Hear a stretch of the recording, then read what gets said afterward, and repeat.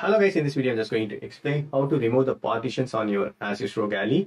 So I have allocated 10 GB as a D drive in my ASUS Rog Ally.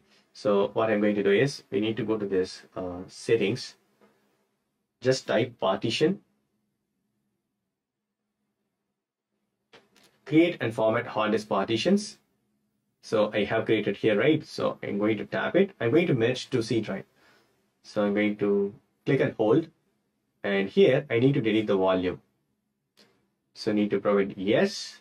There is no data. If you have any data, just take backup and delete it.